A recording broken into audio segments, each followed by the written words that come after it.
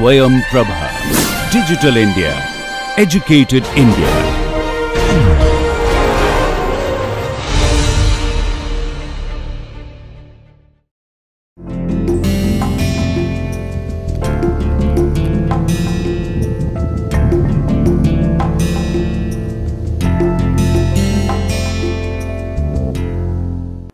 Welcome back to the lecture series on bioenergy.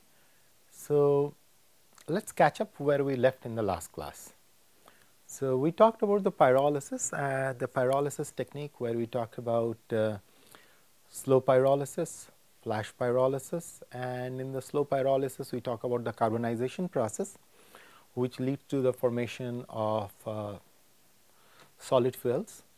Whereas in the flash pyrolysis we have talked about the liquid fuels, what we get in the form of bio-oils, and the transformation of bio-oils using zeolites and hydrogenation processes.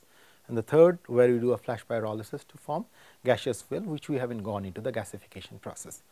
So, in the last class I told you that in terms of that solid fuel formation, depending on one highlighting feature which is emerging as we are walking through this whole process of pyrolysis, which pretty much is the reason why we have so many carbon based fuel which has formed underneath the earth because of high pressure and high temperature over centuries, the formation of coal, formation of even diamond, formation of graphitic carbon, formation of petrol, formation of natural gas.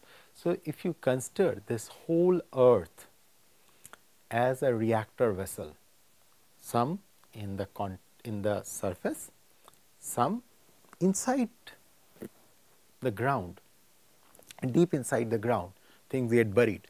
So, pyrolysis has been happening in a reaction in the absence of oxygen has been happening since the very beginning. Okay. So, based on the level of pyrolysis, based on the route of pyrolysis, based on the conditions of pyrolysis, the product changes. So, that is the thematic, that is the most beautiful emerging thing what we are observing. As you must have seen, when we process the same stuff using zeolites, it has a different fate.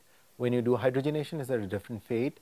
So, when you do a flash pyrolysis, we could get we could get liquid as well as gaseous fuel, whereas with a slow carbonization, what we get are just solid fuels. Okay. So, just coming back to the slide, if you remember, this is the slide where I ended in the last class. So, you have the biomass. Depending on the biomass, what are we talking about? You can pyrolyze it in the absence of oxygen and at a temperature of 500 degrees centigrade. Okay. What you get is solid charcoal, which is the carbonization process as I was highlighting, liquid and fuel gas. So, today what we will do, we will talk about a very specific kind of biomass which leads to carbonization, leading to the formation of graphene like molecules or a very special kind of graphenes which is the need of the hour. So, what is the philosophy behind this? So, you have a wide area of biomass on the floor of earth, okay, this biomass. So, use different kind of conversion technologies, of biomass conversion technology to convert it into fuel. Okay. You are using these fuels to generate electricity. Okay. Just the same way you use, if I parallelly look at it, you are using natural fuels like coal and other things to generate electricity. Okay. Now, this electricity has to be stored somewhere in the form of charge storage devices or storing in charge storage devices,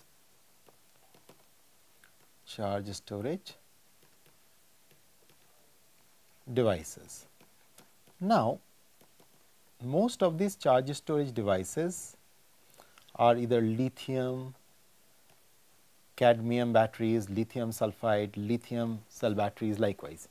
Now think of it, this is the philosophical side. If these charge storage devices are also obtained from the biomass, how the story will be. So, essentially our life will revolve around biomass technology, and the root is the same. As I told you, the thematic is the same, the conversion technology. What is the conversion technology you are using? So, today we will talk about a conversion technology of biomass where you can directly convert biomass into graphene like material, which is way more efficient than normal graphene. And in one of the classes in the later half, we will have a video demonstration of how such graphenes could, which is derived from the biomass sources, could be made into a very good functional supercapacitor. So, we will have a video demonstration of this process in a later class in the advanced technology. So, this is part of one such advanced technology where, following the thematic that what kind of process conversion technology is being used, you can transform the biomass to different kind of materials. So, here the conversion technology what we will be following is pyrolysis. Okay. And the material, the biomass, is a natural fiber. One of the very prominent natural fiber which is used for clothing is silk. So, this is one example where silk, which is derived from silk cocoon, all of you have seen silk at some point or other, either in the form of clothing or bed sheets or any kind of textiles or some military gadgets what have been used. So, silk is there for a long period of time. If those of you are not aware of silk, it is fairly simple. It is synthesized or it is made by certain group of insects or a huge group of insects. So, just clear your concept, there are arthropods or the family of insects which chew a lot of vegetative materials, and from their mouth they give out a saliva like material, and that material is rich in protein, and that is what is called as silk. Okay.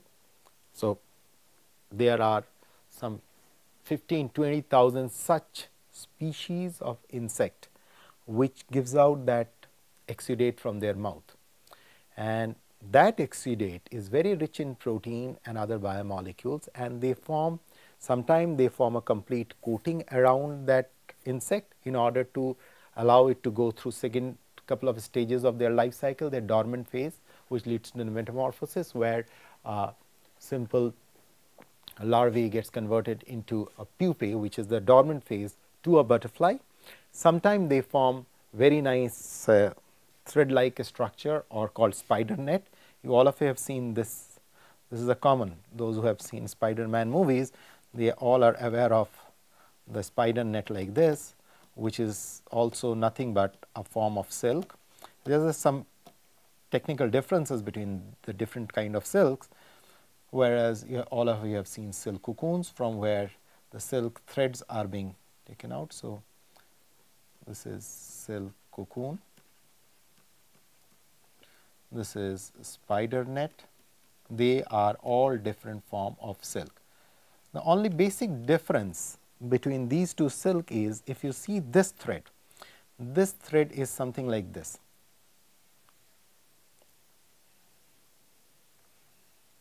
If you see a cross section of this thread, it will look like this.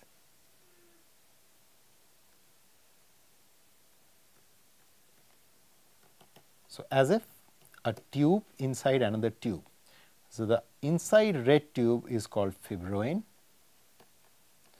and the outside blue part what you see is called sericin.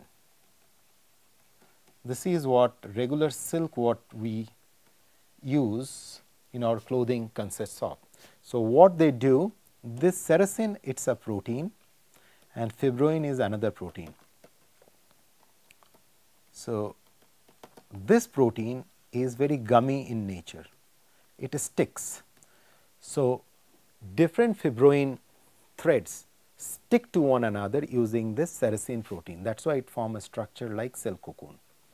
It is a very compact structure, whereas in the spider net what happens, these threads are fibroin, same fibroin with of course different sequence of the proteins, it is a protein, but the spider net lacks this particular component, the sericin part. So, this is minus sericin, and that is why you see the spider net to be spread out. So, they do not adhere to one another, thread does not adhere to one another. In order for the thread to adhere to one another, they have to have a gummy like material. So, then they form a cocoon like structure like this, whereas a spider net is more like a spread out, because that gummy protein is not there, but they all are silk, and there are at least 10,000 to 15,000 or maybe more species of silk threads available, but very handful of them has been over the years have been cultivated or are being used for agro purposes. So, one of the famous one is, which is across the world which is used, is called Bombyx mori, which is Bombyx mori, it is a white color silk cocoon. The other wild species, so this is the domesticated species silk cocoon. There is a wild species which is called, which is very common in India, which is called the Tassar silk cocoon, Antheria myelata, which is a scientific name. There are other cocoons in India which are found in Assam. So, today what we will be talking about, this one of these wild cocoons which is Tassar, which is wild, and it is found, it is widely found in several parts of India, including Madhya Pradesh, Chhattisgarh, part of UP, and several part of Bihar, especially Bhagalpur and all that region, then down south. So, but these are all wild silky. So, now looking at it, so this is a form of a biomass. So, now we are talking about a protein biomass, which is, so as of now we are talking about lignocellulosic carbohydrate biomass. So, here we are talking about protein biomass in the form of a silk cocoon. Okay. So, what happens? So, as I have already told you, so the insect passes through, most of these insect passes through 4-stage life cycle. So, you have a larvae, which is something like this, all of you have seen these larvae, you know. So, these larvae eat on leaves, lot of leaves, and they put on a lot of weight, and then this larvae from its mouth gives out this protein rich fluid, by which it forms a coat around its own body and it goes into a dormant phase. So, this is the dormant, this is called a pupae. Okay. And then after a certain day, that can vary from 20 days to 9 months depending on the species we are talking about, the insect, butterfly emerges out, leaving behind the open cocoon, and the life cycle goes on. Then this butterfly again lay eggs, and likewise the larva is formed. So, this structure is nothing but a protein biomass. Now, if you take this protein biomass, and so you have silk cocoon,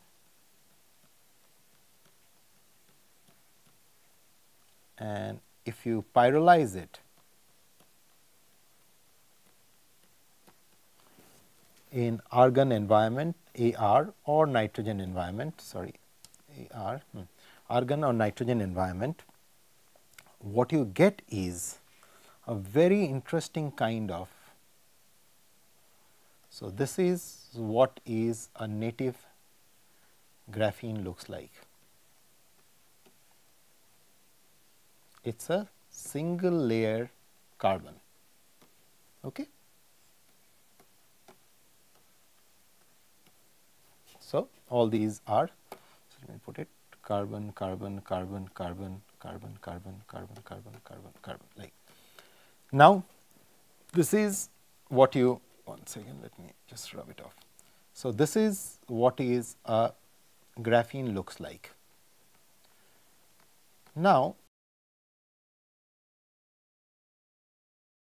when you burn or pyrolyze it at a temperature of around 400 degrees centigrade minus oxygen, again the same carbonization process we are talking about, what you get is very interesting. This is your native graphene molecule. Just for your comparison, I am redrawing it with all the carbons attached. Okay. Now, whereas this situation what you are getting is something slightly different from such a uniform structure. Get something like this.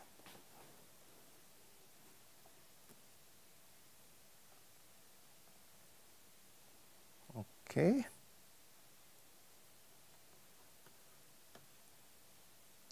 So, you have some of this nitrogen instead of carbon coming in, and I will tell you from where they are arriving. And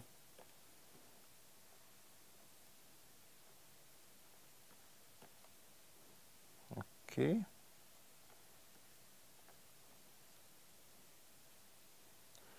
And you have certain nitrogen here, certain nitrogen here. So, what do you see? So, if you compare these two structures, so here you had nothing but carbon, carbon, carbon, carbon, carbon, carbon, carbon, carbon. Likewise, here you see as if that matrix is now being doped with nitrogen, from where the nitrogen is coming. So, think of the structure of a protein. We will come back to this structure again in a second. Okay? Think of the structure of the protein. So, this protein what we are talking about is essentially, if you see a protein chain, this is a protein chain. Okay. It is a polypeptide. Okay. So, the polypeptide is made up of amino acids. So, you have these amino acids, AA stand for amino acids, different kind of, there are 21 different kinds of amino acids and they are attached to each other. Okay.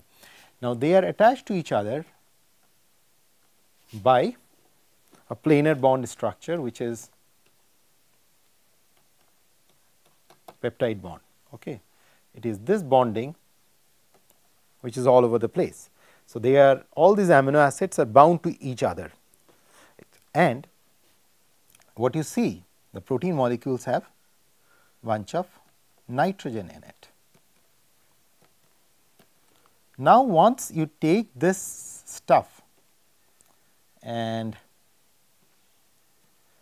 pyrolyzed it,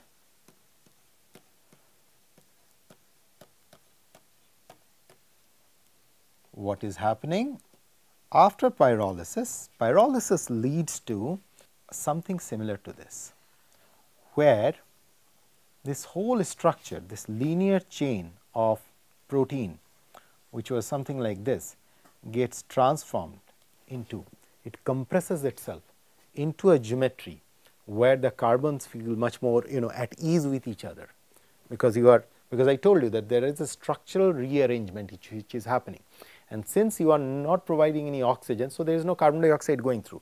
Whatever is there and whatever little oxygen may escape, it will escape through, but whatever molecules are there, they are already present there. And if you think of it very carefully, so you see carbon, when you talk about carbon, it has atomic number of 6, and we talked about nitrogen, it has atomic number of 7.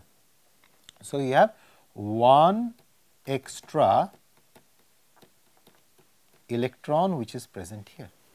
So, the molecule of graphene as such needs some kind of a dopant, and introducing a dopant by an artificial technique in terms of say nitrogen, which has one additional electron, in order to increase, say for example, I want to increase the charge density of this molecule, okay,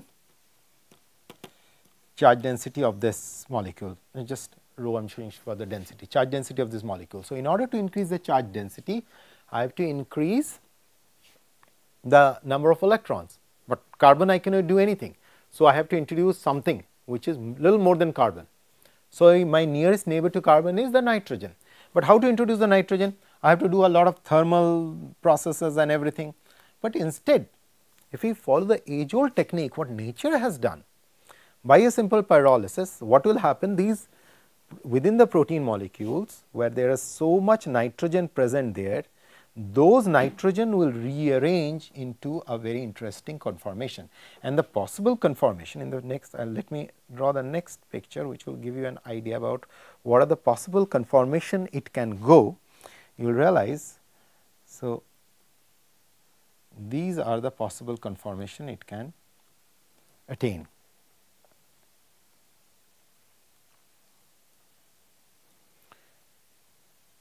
Okay. So, this is a simple standard graphene network which I am drawing, and then I will introduce all the different dopant which are getting into the system.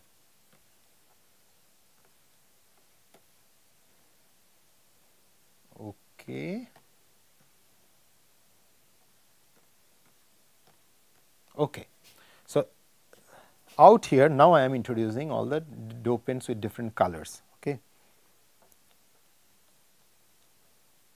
O minus, okay, we have a small positive charge. This is one such moiety which will you observe. Then you will observe something more interesting. You will have say nitrogen here, nitrogen plus, which is that. Then you have another nitrogen out here, and I am just circling this. I will tell you why I am circling this. Okay. Then you will see some of the, one second, let me just redo it, something like this. Will come across nitrogen and hydrogen, another form, then you have nitrogen here. So, they have different names. So, this is called pyridinic oxide, this is called quaternary nitrogen, this is called pyrrolic nitrogen, and this is called pyridinic nitrogen. So, if you observe in a simple structure of graphene following a very low energy technique, you just expose them to 400 degree centigrade and you get to one of the very high quality nitrogen doped graphene. So, what is this? This is essentially what you are getting is nitrogen doped graphene. As a matter of fact,